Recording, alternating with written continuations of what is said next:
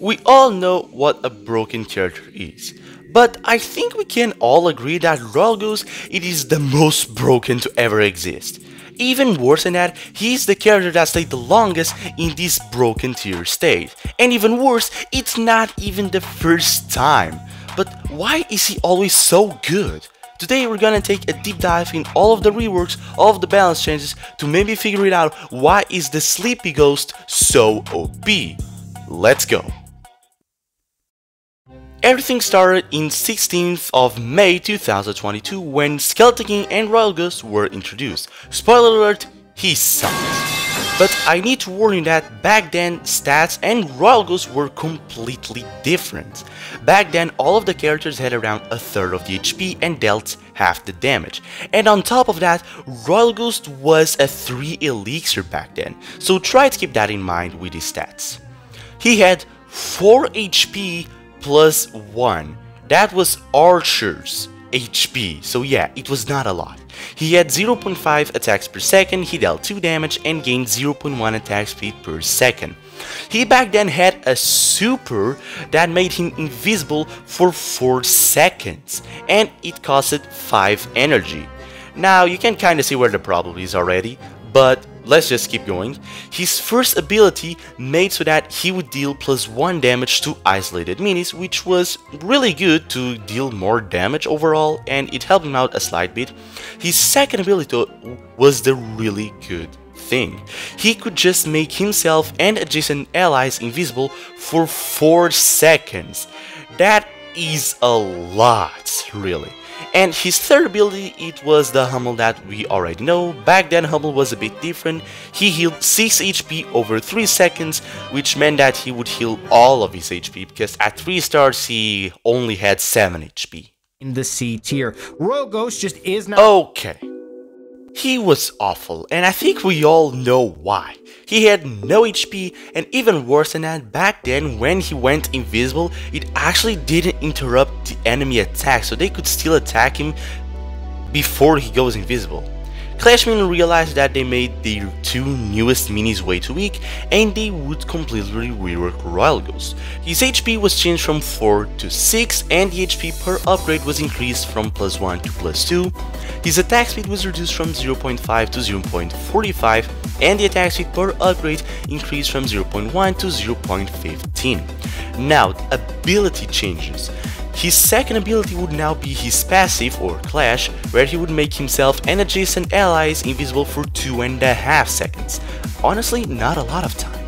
And his new second ability would be Ghosty, where he would go invisible every 3 attacks for 3 seconds.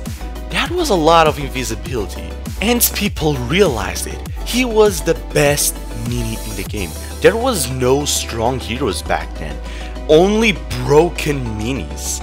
And it was honestly rock, paper, scissors. You either used Electro Wizard, or you used Witch to counter Electro Wizard, or you used Royal Ghost to counter Witch. Rock, paper, scissors to me it looks like. But in 14th of September, Clash Mini would realize their big mistake, and because of that they would reduce the duration of invisibility from the Ghosty ability from 3 seconds to 2 seconds.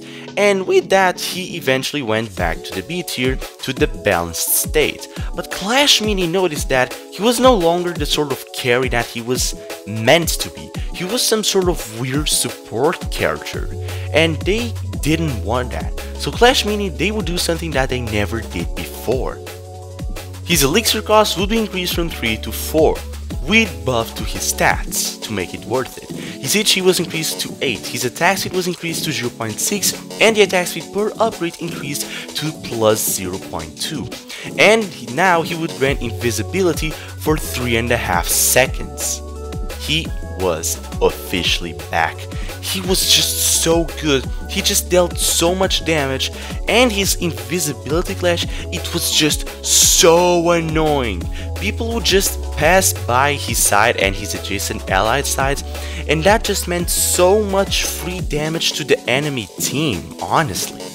But Clash Mini realized that, and they would do some really important changes to him on Season 5. It's that time of the year again, Royal Ghost nerfs. His Clash invisibility was reduced from 3.5 seconds to 3 seconds. Straight to the point, Clash Mini. I like it. But I also have to warn that he had a HP buff. All of the characters had a HP buff on this season, and his HP was increased from 8 to 5. I mean, he was alright. Honestly, I think that the main reason why he sucked so much, it was AoE. Valkyrie being a god, Giant Skeleton Explosion killed him, Mega Knight with the super, Ice Freezer with his attack, Magic Archer. Like, all of the best characters were AoE. Clash Mini didn't want Royal Ghost to be a meh character, because back then if you were a 4 elixir, that meant that you were supposed to completely carry the team. So on 5th of January, they would buff his Clash back to what it used to be from 3 seconds to 3.5 seconds. And honestly, that didn't help too much. Another not good meta for him, even worse than the last one. He was a C tier. He just couldn't deal with the healing meta. Healers were everywhere. And Clash Mini would realize this. So on 16th of February, they would increase his isolated bonus damage from +1 to +2. So he would deal pretty much double the damage to isolated minis. He skyrocketed in popularity. Even with the healing meta, with the AoEs, he was one of the best characters in the game. Just for you to realize how strong he is. And it was only gonna get better and better. Update 7 was here and probably one of the best metas for him. He was the strongest mini again in the entire game. And again with a lot of AoE options to counter him, for you just to realize how strong he was. Frenzy Time was here and it tripled his attack speed, and he could go invisible pretty much all the time. 1 month later, he actually received some nerf. It was a tough meta for people that didn't enjoy Royal Ghost. His attack speed was reduced from 0.6 to 0.5, his HP was reduced from 15 to 10, and his HP per upgrade was reduced from +10 to +8. Now, even though there isn't any single tier list, I can assure that he stinked back then. And on 7th of September, Clash Mini would increase his HP from 10 back to 12. And it kinda helped him out actually. His Clash was still actually pretty darn helpful in some scenarios. But Clash Mini didn't want him to be balanced, so they would do a tiny rework. They would increase his HP back to 16 and the HP per upgrade from 8 to 9. But his Clash would be changed from 2.5 seconds of visibility to himself and adjacent allies to just himself for 6 seconds. Now, the funny thing is that in a normal scenario, this would obviously be a nerf to the Royal Ghost, but there was a very big bug that made so that when the Wave Master threw the Royal Ghost over him, the Royal Ghost would make the Wave Master invisible as well. Now imagine, if a 2.5 second invisibility is already annoying, now try to imagine a 6 second invisibility. Yeah, that Wave Master deck was really good back then. But Clash Mini would realize this bug and they would fix it 2 weeks later. His Clash duration was increased from 6 seconds to 7 seconds in order to compensate. And I mean, he was usable, he was balanced, he was fine. But again, Clash Mini doesn't like him to be balanced. So on Season 8, his HP would be increased from 16 to 18, and the HP per upgrade was increased from 9 to 12, and the Clash was changed back to its original state for 3 seconds. Now, he sucked. Like, he was just so underwhelming, and one of the main reasons was how slowly he could go invisible.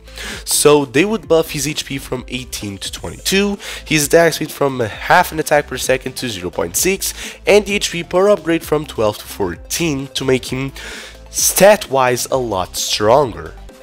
It did help him out, but only to go to the C tier. Honestly, a bit underrated.